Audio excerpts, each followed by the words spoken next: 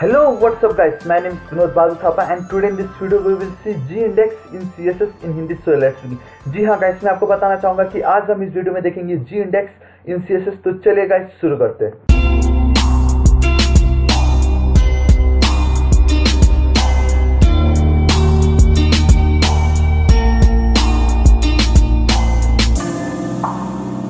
लेकिन सबसे पहले गाइस, अगर अभी तक आपने मेरे चैनल थापा टेक्निकल को सब्सक्राइब नहीं किया, प्लीज गाइस इसको सब्सक्राइब कर लीजिए for all the awesome videos. और राइट साइड में आपको रेड कलर का बेल आइकन दिखाई देगा, उसको हिट कीजिए, उसको बजा दीजिए ताकि जो भी वीडियो मैं अपलोड करूं सबसे पहले नोटिफिकेशन आपको आ जाए और आपको मैनुअली सर्च ना करना पड़े।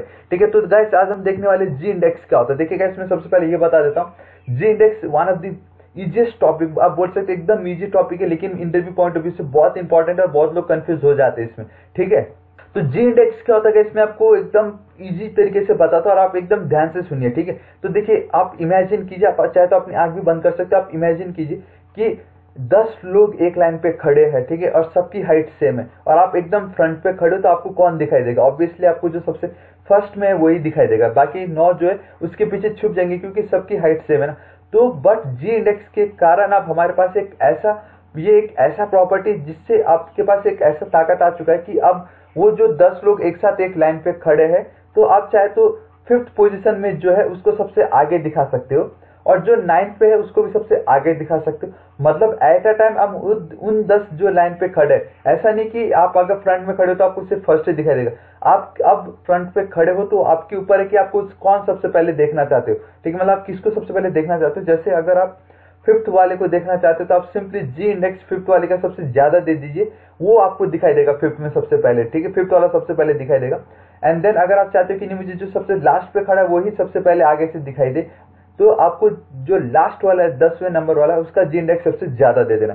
ठीक है, तो आई होप आपको समझ गया होगा, आई होप थोड़ा रफ आइडिया आ गया होगा कि जितने भी लोग खड़े उनमें से, मतलब जितने भी डिप उनमें से जिस डिप को आपको सबसे ऊपर दिखाना है वो हमें Zindex के थ्रू मिल जाता है। ठीक है, तो उसके लिए जल्दी से मैं क्या करता हूँ गाइस, देखिए एक डिप ले लेता हूँ, थोड़ा सा जूम कर देता हूँ, इतना परफेक्ट। इस डिप को मैं क्लास दे देता हूँ, कुछ ज्यादा ही हो गया। ठीक है, इसको मैं दे देता हूँ मेन डिप करके एक नाम दे देता हूँ। ठीक है, इसके अंदर मैं 3 डिप ले लेता हूँ। ठीक है, देखिए इसके अंदर मैंने लिया 3 डिप। अब इस वाले को मैं क्लास दे देता हूँ डिप 1।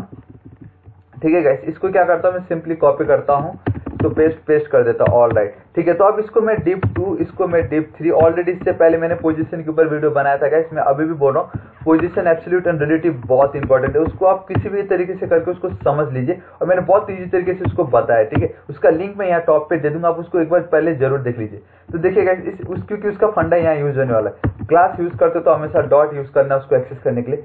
मेन डिप का गाइस मैं क्या करता हूँ, विड्थ दे देता हूँ 100%। ठीक है, हाइट दे देता हूँ मैं 400 पिक्सल्स का।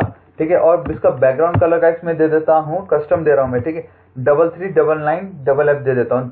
ठीक है, 3399FF।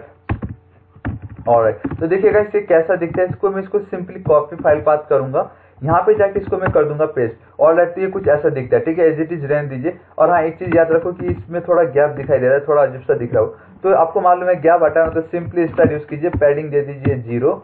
और राइट, एंड मार्जिन भी दे दीजिए आप 0। खत्म, बस इतना ही दीजिए, ये परफेक्ट हो जाएगा एकदम कोने से। हाँ, ऑलराइट, ये परफेक्टली कोने से चिपक गए। अब आप देखिएगा, अब मैंने आता है Zindex का खेल। ठीक है, तो मैं 1 by 1 इन डिप को एक्सेस करता हूँ सबसे पहले। आप देखिए, और मैं क्या करता हूँ, देखिए ये डिप को मैंने एक्सेस की, और हाँ एक चीज करता हूँ कि इनको मैं पोजीशन दे देता हूँ रिलेटिव। ठीक है, इसको मैंने पोजीशन रिलेटिव पैडिंग आगे मैं तभी सोचो पोजीशन का ऑटो। ठीक है, पोजीशन देखिए इस तरीके से डायरेक्टली आ जाता है। तो पोजीशन रिलेटिव मतलब अब ये जो 3 डिप है इसके अंदर, इन डिप को मैं कहीं पे भी फेंक सकता हूँ। अब मैं आपको Zindex दिखाना चाहता हूँ, इसके लिए यहाँ पे देखिए क्या करता हूँ, इसको मैं विड्थ दे देता हूँ गाइस 200 पिक्सल्स। हाइट दे देता हूँ, हाइट दे देता हूँ मैं 200 पिक्सल्स। बैकग्राउंड कलर दे देता हूँ मैं इसको रेड। ठीक है, इसको पोजीशन दे देता हूँ मैं एक सेकंड पहले तो मैं इतना करके आपको दिखाता हूँ कि कैसा दिख रहा है। ठीक है, इसको मैंने रिफ्रेश किया, बहुत सिंपल है, इतना दिखता है। ठीक है, अब अगर मैं पोजीशन एब्सोल्यूट भी यूज करूंगा तो भी वो ऐसा ही दिखने वाला है, क्योंकि कुछ हुआ ही नहीं। अब अगर मैं टॉप 0 दूंगा तो भी वो वैसा ही दिखने वाला है। ठीक है, ये देखिए, अब अगर मैं लेफ्ट 0 दूंगा तो भी वो वैसा ही दिखने वाला है। ठीक है, क्योंकि कैसे पहला डिप है ना, इसलिए। ठीक है, ये एज इट इज दिखा। अब मैं आपको दिखाता हूँ, देखिए अब मुझे सिंपली क्या करना है, इसको मैं 2 बार और कॉपी करूंगा डिप 2 के लिए और ये मेरा डिप 3 के लिए। ठीक है, तो डिप 2 को मैंने यहाँ पे लिया और डिप 3 को मैंने यहाँ पे लिया। तो अभी क्या करता हूँ गाइस, मैं पोजीशन इस वाले का पोजीशन हटा देता हूँ, इस वाले का भी पोजीशन में कमेंट कर देता हूँ, और इस वाले का भी मैं कर देता हूँ position comment, control S save किया। अब देखिए क्या होता है।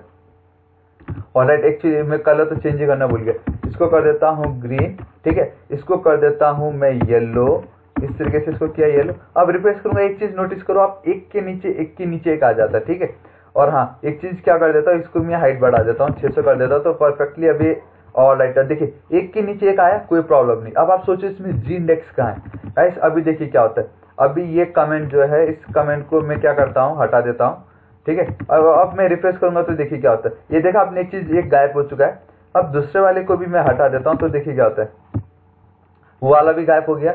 अब इसको मैं वापस यहाँ पे ऐसे रिफ्रेश करके देखिए, एक चीज नोटिस करो कि सबसे नीचे मेरा डिप कौन सा था, डिप 3 था, है कि नहीं, डिप 3 सबसे नीचे है कि नहीं। तो उसको मैंने क्या कलर दिया, येलो, लेकिन मुझे ग्रीन दिख रहा है। अब जैसे रिफ्रेश करूंगा, बूम गाइस, आपने देखा हमें येलो कलर दिखाई दे रहा है। तो इसका मतलब ये हुआ कि जब आप एक मेन डिप लेते हो, उसके अंदर मल्टीपल डिप लेते हो, और अगर आप तीनों का हाइट विड्थ, अगर आप तीनों का पोजीशन सेम देते हो, मैंने क्या किया, तीनों को top 0 left 0 top 0 left 0 top 0 left 0, इसलिए सभी एक के ऊपर एक आ चुके हैं, ठीक है। और उसमें एक रूल ये बोलता है कि जो सबसे नीचे डिफाइन किया है आपने, ठीक है। देखिए आप सोच रहे हो डिप 3 सबसे नीचे डिफाइन किया, इसको मैं हटा के अगर डिप 2 के ऊपर मैं इसको डिफाइन करता हूँ, इसको अगर मैं रिफ्रेश करता हूँ तो भी कुछ नहीं होता गाइस। इसका मतलब ये है हुआ कि ऑलराइट, हाँ ठीक है, डिप 1 डिप 2, एक्चुअली में डिप 3 कहाँ गया, ठीक है, डिप 3। अब देखिए जो डिप सबसे नीचे होता है वो ही सबसे ऊपर दिखाई देता है। मैंने अभी आपको बताया था 10 हाइट वाला, ठीक है। अब लेकिन यहाँ पे ऐसा उल्टा है, ठीक है, जो सबसे नीचे वो सबसे ऊपर दिखाई देता है। अब यहाँ पे देखिए क्या होता है, अब मैं चाहता हूँ नहीं, मुझे ये जो डिप 2 में जो भी लिखा हुआ है ना, मुझे वो सबसे ऊपर दिखाना है। और डिप 2 का कौन सा कलर है गाइस, डिप 2 ग्रीन में है, ठीक है। तो अब यहाँ पे जो मुझे येलो दिखाई दे रहा है, अब मैं चाहता हूँ मुझे ग्रीन दिखाई दे, सामने वाला जो भी यूजर उसको ग्रीन दिखाई दे। तो देखिए गाइस क्या करना है, सिंपली याद रखो जी इंडेक्स का प्रॉपर्टी यूज करना है, और जी इंडेक्स जिसका सबसे ज्यादा होगा वो सबसे ऊपर दिखाई देगा। अभी तो फिलहाल कोई भी नहीं है, तो मैं 1 दे देता हूँ और मैं रिफ्रेश कर देता हूँ, बूम गाइस, आपने देखा अभी ग्रीन हो चुका। तो यही है जी इंडेक्स। अब आप सोच रहे हो नहीं यार मुझे ग्रीन अच्छा नहीं दिख रहा, मुझे रेड चाहिए। रेड किसमें, डिप 1 में, जो कि सबसे पीछे है, ठीक है। डिप 3 सबसे आगे है, डिप 1 सबसे पीछे था। तो अभी आपको क्या करना है, सिंपली हमने ऑलरेडी 1 तो दे चुका है, ठीक है। तो अब मुझे 1 दे के कुछ फायदा नहीं होगा, एक बार तभी मैं 1 दे के दिखाता हूँ आपको क्या होता है। इसको मैं रिफ्रेश करूंगा, देखिए कुछ नहीं होगा, क्योंकि 1 ऑलरेडी है, और ये दोनों में सबसे नीचे कौन है, डिप 2, इसलिए हमें पहले दिखा।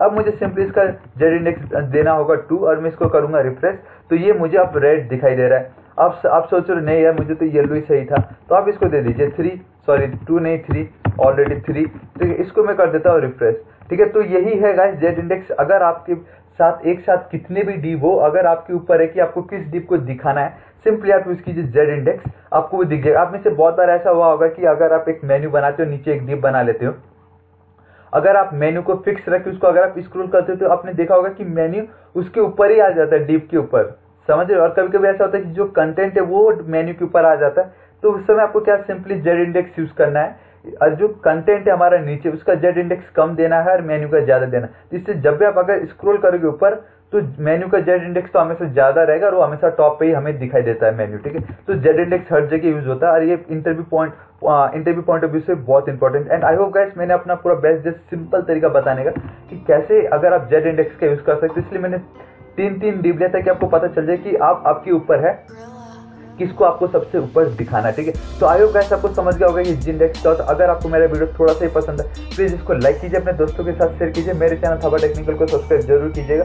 और हाँ, मेन है कि एक राइट साइड में राइट कलर का बेल आइकन दिखाई देता है, रेड कलर का बेल आइकन, उसको हिट कीजिए, उसको क्लिक कीजिए, ताकि जो भी वीडियो मैं अपलोड करूँ सबसे पहले नोटिफिकेशन आपको आ जाए। और अगर कुछ डाउट आता है तो बेफिक्र होकर आप नीचे कमेंट कीजिए, मैं आपकी जरूर हेल्प करूंगा। So till then guys, thank you so much, take care.